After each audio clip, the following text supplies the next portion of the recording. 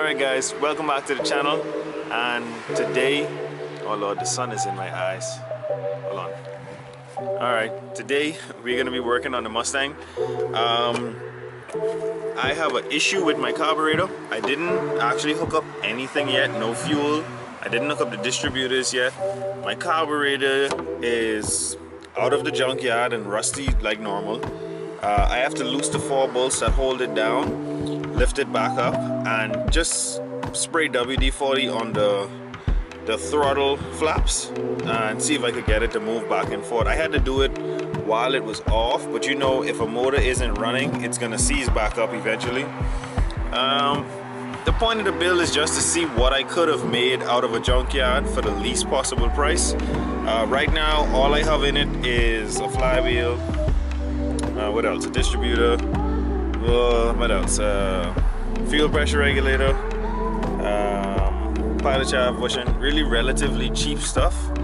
And hopefully we can have it at least cranking, if not running, by the end of the day. So I'm gonna start taking off this carburetor. Let me show it to you.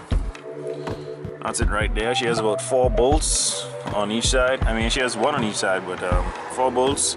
Gonna loose those. Gonna take that back off, and then I will be installing my fuel pressure regulator and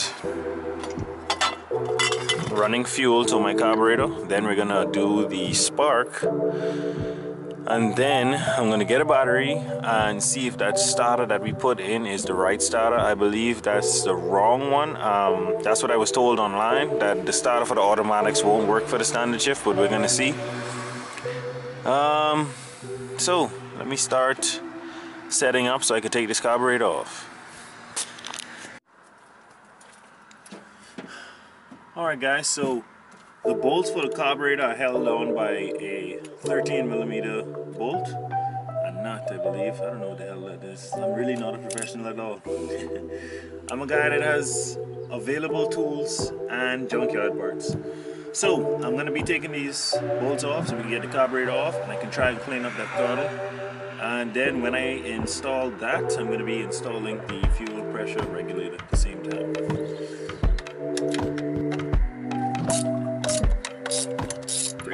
I don't think you should ever bolt down your carburetor too tight. I'm not sure what it'll do, or if it'll seat properly, or if it wouldn't seat properly. But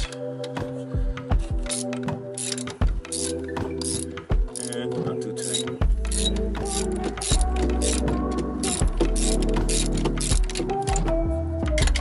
All right, so I got that one up. Let's take up.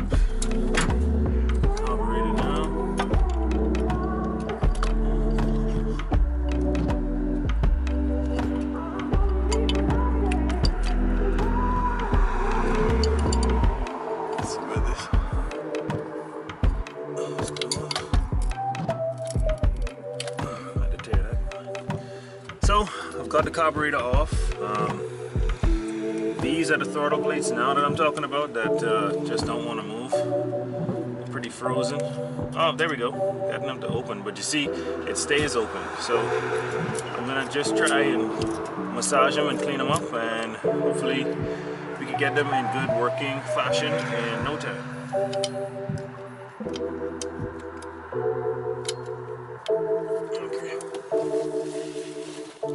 Alright, so to get started on cleaning up that throttle, even though it started to open up with a little bit of force, I am going to flip this carburetor over and expose those throttle plates, and they seem to be coming open, but it was sticking a bit. These while I'm doing this, I'm also going to be setting my air to fuel ratio, air to fuel mixture by screwing these in all the way and then backing it out 2 full rotations. I read that that's pretty good, like a base map or a base mixture to start with. So that's what we're gonna do. We're gonna first get a little bit of WD-40 on those plates, on the throttle itself. Just grease it up, get it moving. It's pretty rusty. So get it moving, just keep massaging it. Oh yeah, now you notice it's snapping shut. Oh yeah, let's go. There we go. Perfect. Alright, that is beautiful. And you want to make sure when your throttle opens that what is this? Oh Lord, I don't want to call it the wrong thing. I know it's a pump. It's a mechanical pump that when your throttle opens, it pushes more fuel. So you want to make sure that that's also working. It looks like that's working in really good fashion. So we're gonna get to those mixture screws now, and I want to flip it over for this. And I'll show you guys just like this, turning it all the way in, all the way in.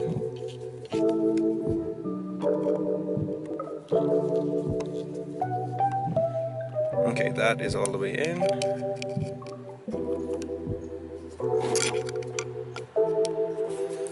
This one is all the way in.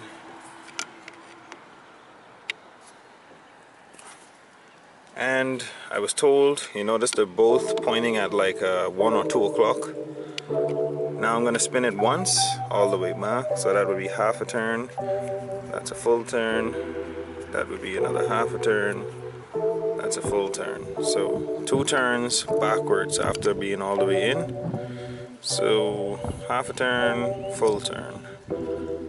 Half a turn, full turn. So they both should have a pretty good set base on it now, and then we'll tune it as we go along. But now that throttle response is perfect.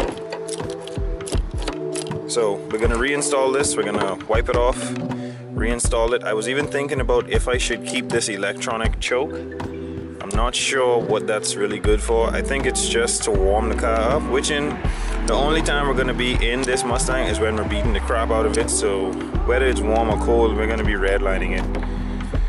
So I'm not sure if I should keep that. I see a few guys just delete it and set their mixture to, I guess, whatever weather they're having, and they're good. So we're gonna get back to putting this on the car. Alright, time to install this, and hopefully the throttle doesn't seize up anymore. Let's put that first bolt in, line it up with the one over here. And what I'm gonna do is I'm gonna try to get this down as evenly as possible. Hopefully this bolt catches. That one's a bit tight. I'm gonna put the nut down over here. That one is down. And you just keep doing it like a tire, like how you would go opposite, that bolt's opposite. Okay, now it's back on. Throttles. Something has to be jamming this throttle. Might just be an issue where this carb was too tight. Yep, throttle's working fine now. That's strange. Well, this is my first carbureted car. I don't know much about them, but what I'm going to do is I'm going to snug them a quarter turn each until the throttle becomes to get tight again, and then I'll leave it there.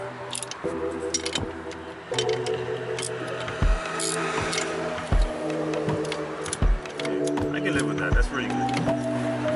Alright guys, as you can see, we had the carburetor off. It seemed to be an issue with that gasket. Even though my gasket is all torn up, that centerpiece where the flaps are is the only thing that needs to be airtight. So that is airtight. So we got this cleaned up. I still haven't made a decision on if I'm keeping this electric choke or not. In the next video, I'm going to be installing the fuel to get fuel to deliver from the fuel tank out to the carburetor, and then I'm going to be installing the distributor, and then we're going to be doing wiring and hopefully be able to start this bad boy up. Alright guys, thank you so much for watching. Don't forget to like, share and subscribe.